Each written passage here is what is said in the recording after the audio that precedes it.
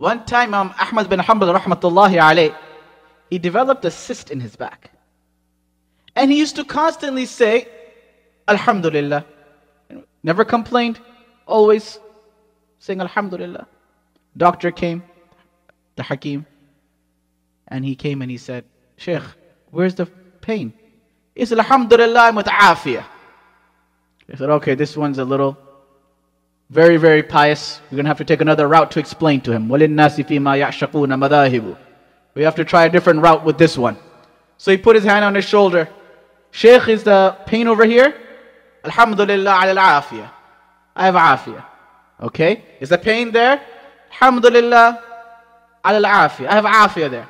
Okay? What about here? Huna as'alullah al-afiyah. He said, over there I ask Allah for afiyah, but alhamdulillah. Even in his pain, he did not complain, but he still praised Allah subhanahu wa ta'ala. Today, Allah blessed us with a lot of wealth. If you travel across the world and travel around the world, Allah subhanahu wa ta'ala has given us so many ni'mats. A lot of us are immigrants. A lot of us we have ties to back home, whether it may be India, Pakistan, Egypt, Palestine, Jordan. MashaAllah, there's a rainbow of people in this masjid. When we go back and we visit our families, and we see the situation that they're living in, Allah subhanahu wa ta'ala, He has blessed us in every single form. Recently, I was in China a couple of years ago, 2 years ago. And they have so many Muslims in China. Has anyone been to China here? No? Chinatown? Not even close enough. I went to China and I asked for sesame chicken and fortune cookies. They said this is American Chinese food. They said in China we don't feed this. I said, oh khalas, give me something else, some Chinese food. Very different than the American cuisine they have here. Masajid, I had an opportunity, alhamdulillah, to pray in a masjid that was 500 years old in China. I had a chance to pray in a masjid that was 1100 years old in China. I had a chance to pray in one masjid in Xi'an that was 1300 years old. But even though there's old masajid and there's enormous masajid, bigger than Click, which is hard to believe, because Houston takes the first place in having the largest masjids. We will make a Guinness Book World Record over here, inshallah. The largest mosques. But, subhanallah, the people there, because of the communist government, they try not to go to the masjid. So they're not in the eyes of the government. Up till the age of 16 or 18 years old, you cannot even convince a child to go to the masjid. Today we have masjids that are open. We have food and drinks and everything around us. But subhanallah, the parents know when the children go home, they open the fridge is full. Mom, there's nothing to eat at home. I'm going to go out and eat. And I drink only bottled water, generally. Last night I was holding a bottled water in my hand and I said, subhanallah, we've reached such a level that Allah makes us pay for even our water. That Allah makes us pay for even our water. The ni'mats that are free and that are normal for everyone else in the world.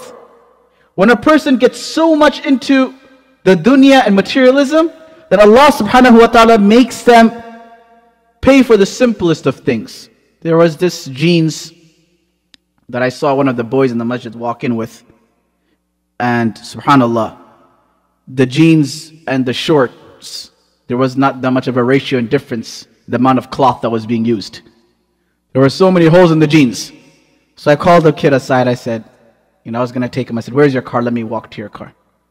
I said, I'll talk to him. Maybe he needs something, needs some money or something. Walking in with ripped jeans. See, mashallah, he has a brand new car. And I said, you know, Rasulullah sallallahu alaihi wasallam said, Inna Allah jameel yuhibbul jamal. Inna Allah yuhibbu an yara athara ni'matihi ala abdihi. That Allah likes to see His ni'mas on His servants. He said, no, this is a very expensive jeans. I said, why? I said, it's half of it's missing.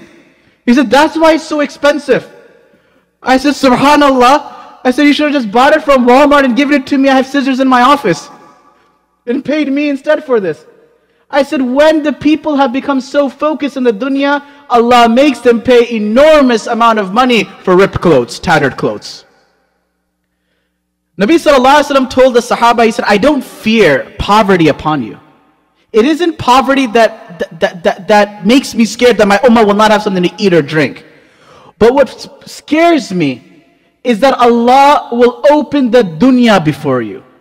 And as the dunya is open, you're going to be forgetful of the ni'mas of Allah subhanahu wa ta'ala. One of my teachers, Sheikh Suleiman Choksi, he came from India to South Africa for the first time. Sometimes we think to ourselves, I don't have enough. All of us, we think we don't have enough. So he came, and in South Africa, the crime rate in South Africa is very high. So when the people would go on vacation, they would have some scholar, imam, or hafid stay at their house. So that for the next 1-2 weeks, at least my house is being secured. Because over there, you cannot even trust the police. The police rob you too over there. I lived there for 5 years. We were more scared of the police robbing us than the normal people robbing us. So he says when he was there, he came first time from India. They put him in a house. They said, okay, this is where the light switch is. This is where the security alarm is. And then he showed him a fish tank, like the one you have outside. And he said, this is a fish tank, and you feed it every day. Okay, he's never seen fish in someone's home before. Okay.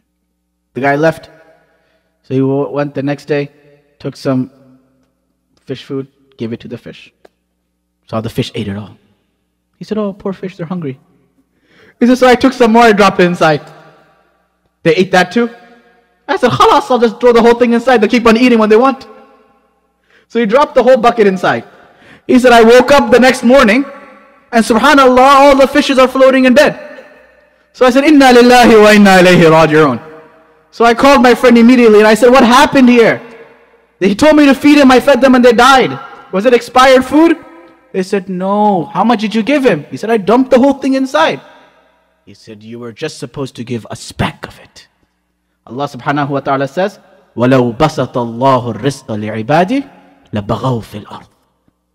Allah says, if I was to give you and give you and give you, you will completely forget me and be unmindful of me, and you will transgress against me.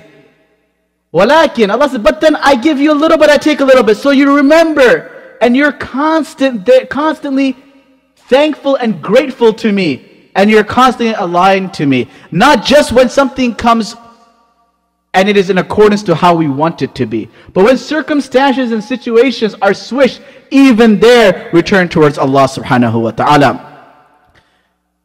A simple commodity of security. Being able to come inside the masjid, pray salah, and go back home. Something so simple. A lot of places in the world, people can't do this thing. And we don't even, the problem with us today is we don't even consider the ni'mat of Allah as a ni'mat. We look at the ni'mat of Allah subhanahu wa ta'ala and we look at it as if it is something very low. I can get better. We're in a very materialistic world. iPhone 6 came out. No, but I need the iPhone 6S. The 6S came out. Oh no, this phone is old now. I said, how old? It's 1 year old. There's an update. What's the update? There's no iPhone jack in there. There's no headphone jack in there. I said, how is that the update? It looks like it's going down now. And subhanAllah, we are paying money for this. We're paying hundreds and hundreds of dollars for this. And the more we chase the dunya, the more we become mindful of Allah and unmindful of Allah subhanahu wa ta'ala. The more we become infatuated. The more we try to feed our ego.